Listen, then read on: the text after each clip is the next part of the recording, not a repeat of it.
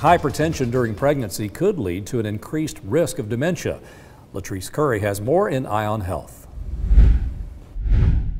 When you think about hypertension, heart disease usually comes to mind. But now expectant moms have another reason for concern. There's been some suggestions that it also might be related to future risk of dementia. Dr. Karen Schleep led the study of nearly 60,000 women who had experienced a pregnancy.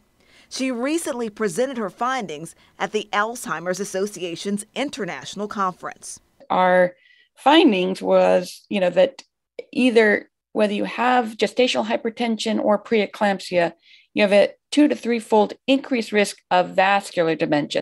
Research shows that hypertensive disorders of pregnancy, or HDP, occurs in nearly 1 in 7 pregnancies. But there is some good news. So if you have had a pregnancy complication like hypertensive pregnancies, they have found if you can come in for care and go through those, regular, annual women's health visits, and be properly treated for future risk of hypertension.